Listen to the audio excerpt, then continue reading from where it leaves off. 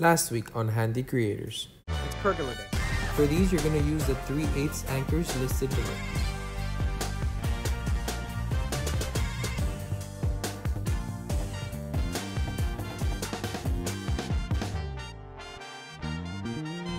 Oh my gosh, we finished. Another day, more supplies, because that is how we get by.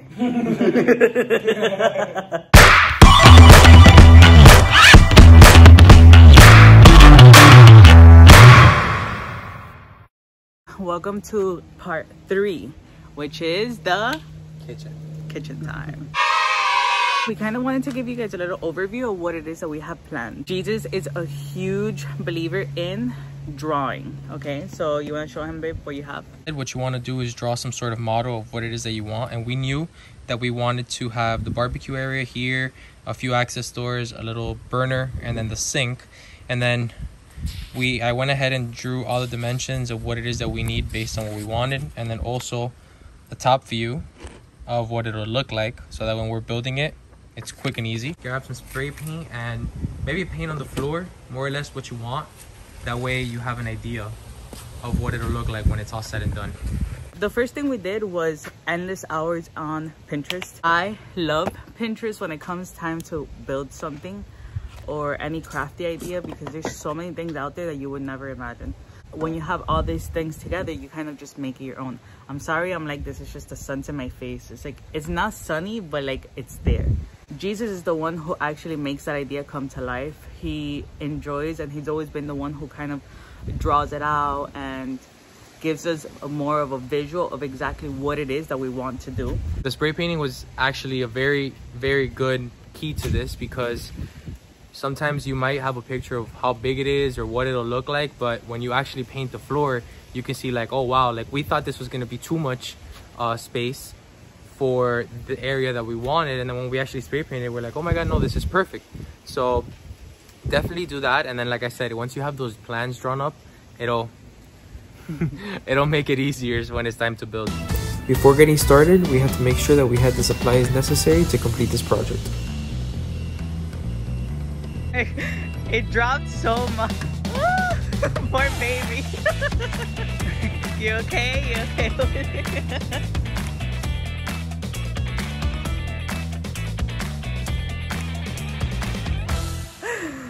So we Bought too many bricks. bought a lot of bricks. Why? We have too much. I know, we bought 50 more coming. and we have a delivery tomorrow, 50 more. We purchased different style bricks just so the design's easier. Let me show you guys what we have. So we have these solid 1 pieces with 3 holes that go all the way through, correct? Yes, they're 4 by 8 by 16. And we have this one, which is like the standard block, but half. So I think like this will be 1 block. So we have 50, 50. The reason we did this was because when we did our backyard seating area, we had to cut a lot of bricks, and that was exhausting and very time consuming. We decided to go this route now. Yeah, we do have a little bit too much, but I think it'll work out. What do you think? We'll see. For the first layer, you're going to want to go ahead and lay the bricks more or less how they're going to be placed. This will give you time to make any necessary cuts before mixing the concrete to level out the first floor.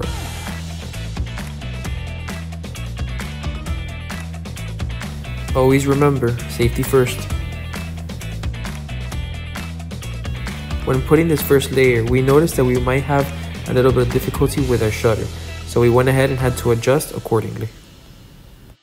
Okay, so we want to show you guys what was that little back and forth. When we started putting in the blocks, the sink we got, which this was gifted to us, by the way, it fits perfect, but it fits up to right here.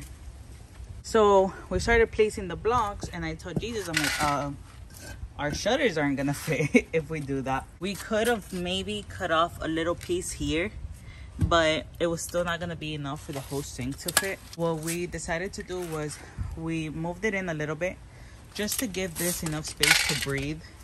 And what we're gonna be doing is eliminate this whole side of the sink, which in our plans we were actually looking into putting a countertop on top of that side, because we wanted more countertop space. There go my measurements. Oh my god, that's true though. Everything you did. Everything's messed up. That's the fun of it. You get to play with it. Yeah, and hello. One thing's in paper, one thing's in person. Right, Jesus? Let's get to cutting. Let's cut.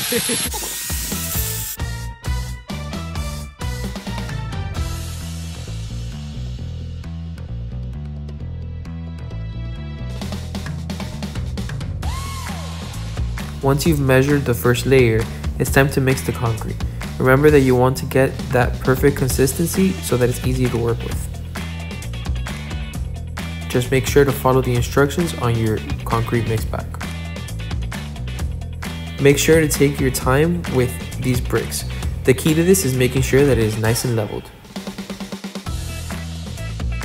If this first layer of concrete is nice and leveled, the rest will be fairly easy to place since you will not need to check for leveling once again. Always make sure to check for square when you're connecting two bricks. If for any reason it's not leveled, you can just take it out, put a little bit more concrete mix, and just place the brick again. Repeat the process until you have the first level of bricks all leveled out and perfectly even.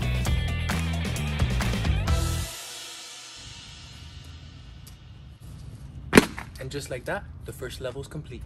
So for those asking why we did this, most houses when they build a concrete slab, they're built with a sort of what's the word, a slope. It's built with a slope, so that way when it rains the water can just drift off. But since this is going to be a structure, we want to make this as straight as possible, so that's why we used cement for the first base. But for the rest, we're going to be using this puppy. So this is a method, is similar to like a no mortar method. All we have to do is put this on the edge where the other bricks are going to lay, and this pretty much acts as concrete. And we're going to use the same method where you're going to interlock blocks. So let's go ahead and do that, and let me show you how it's done. Just add a strip of construction adhesive along the edges where the brick is going to set upon. With the first one set, it's time to repeat the process. Make sure that you're leaving the adequate space for any access doors that you're going to install later.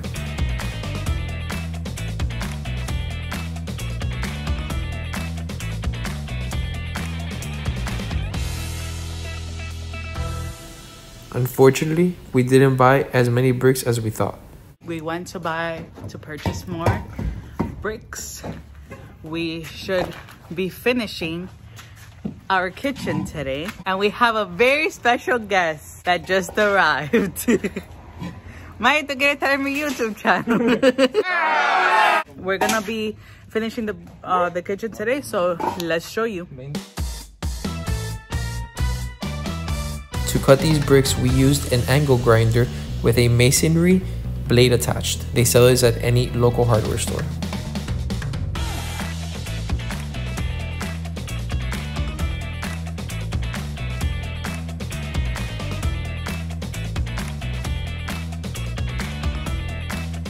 With all the levels installed, it was time to make the necessary cuts to make the barbecue fit. We're gonna cut the sink now, and we're gonna place it to see how it fits. Are you nervous to cut the sink? Too nervous. Oh my gosh, yeah, we're super nervous. Let's go.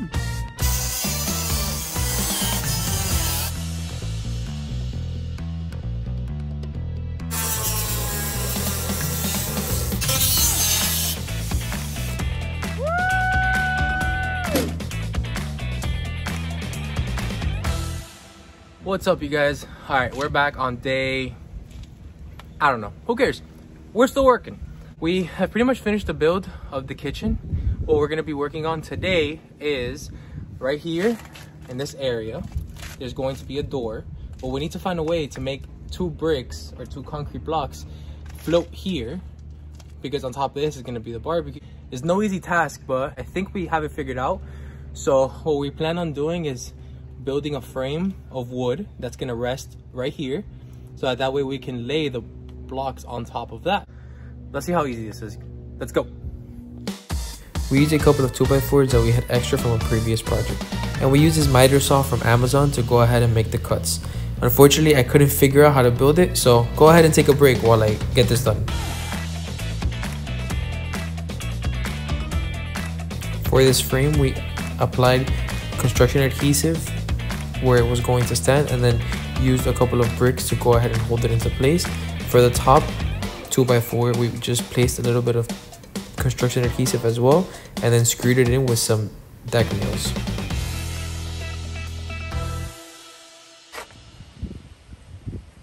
Alright, and just like that, the first space is done. So all these bricks right now, all they're doing is providing extra support so that the liquid nail can dry up and strengthen.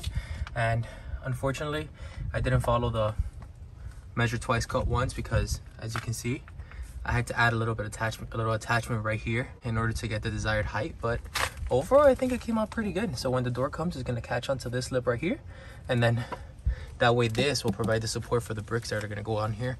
Most likely we're going to use the half bricks. So with that one done, while that dries, let's get started on the second one. We repeated the same process for the other access door.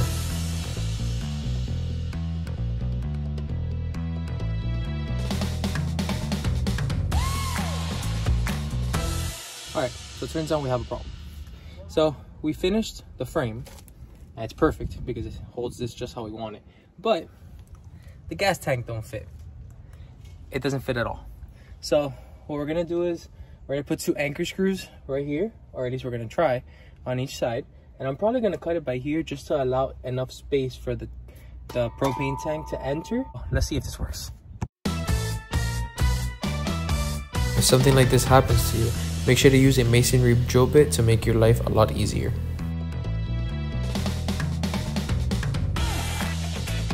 I tried to cut this with a handsaw, but I honestly have no idea what I was thinking. Thankfully, my father-in-law had a reciprocating saw that he could lend me.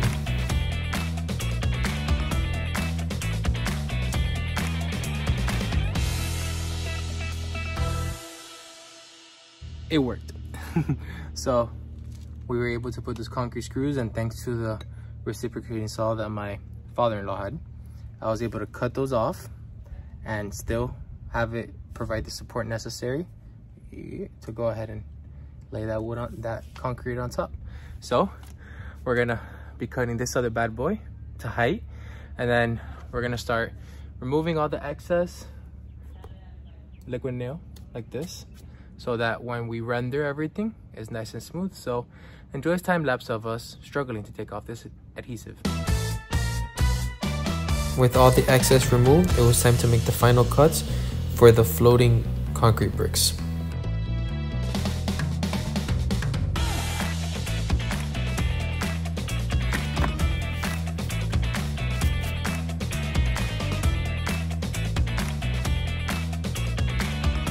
To provide extra support for the access doors, we made a little bit of more concrete mix and added another brick so that it will sit nice and flush with the one already in place.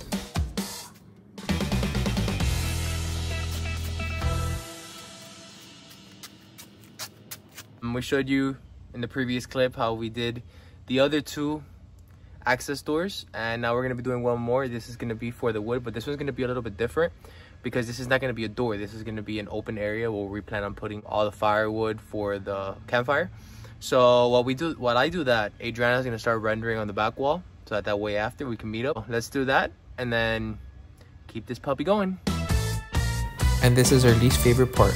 Honestly, we're not pros at rendering, and we'll never claim to be. We'll make sure to link some videos below that we followed that were very helpful in this process. We were trying to go for a very smooth finish, but unfortunately could not do so. But thanks to the previous sofa project that we did, we had some experience using this kind of material.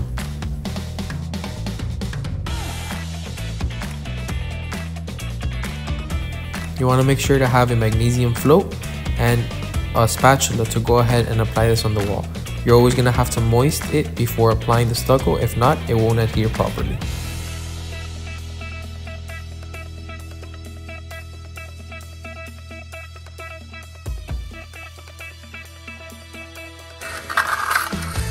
Damn! Look at that edge though. And we're done. How do you feel? Tired. I'm so tired. So I think we should leave it, what, like 15, 20 minutes? Yeah, so we've been struggling because we keep trying to smooth it out at the back, which was the first place where we started, and it keeps like falling off.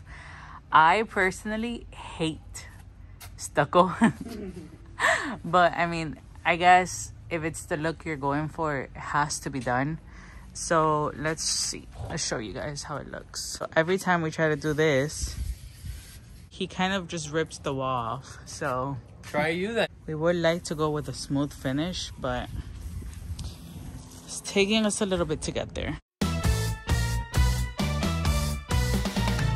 We tried as many techniques as we could find to try to get this nice and smooth, but none of them worked. Well, as you can see, every time we would try, a piece of stucco would fall off and we would have to start all over. Turns out that for this kind of material, the best thing that you can use is a wooden float. Thankfully, my father-in-law had one that he built at home, but we'll make sure to link one below that you can purchase if you're doing this type of project. Guys, we finished. Yeah. He's no, he's not in labor. He's just carrying cement bags. Sorry, the lighting's really bad out here. So we finished. Woo. I cannot say it enough how much I hate stucco and how much he's laughing, because when we decided to do this project, I told him, I was like, no, let's not do stucco. Remember how the sofa was? That was so much trouble. Oh no, baby, but this is a different material. It's gonna be so much easier. It wasn't. It really was easy to apply. It's just the getting it even and getting it. Oh, you'll see in a time lapse. It just keeps falling. It doesn't stay on the wall. So this is the current state of the kitchen. I love that you could actually see it coming together now, since it is. You're tired, honey? I'm exhausted. Guys, this is what we do every time we have a project and we're super dirty. We just drop everything right there in the kitchen, in the door, and then when we go by the front, we pick it up. So that's our secret. Thank you, my love. I don't know, I really like that textured look. Personally, I really like the aged rock, like stone look, but I mean, that's a personal preference. This one is way smoother than that one, than the couch. We actually did want this to be extremely smooth, but you guys, we couldn't do it. This is just as good as it got. We want to keep this channel 100% honest.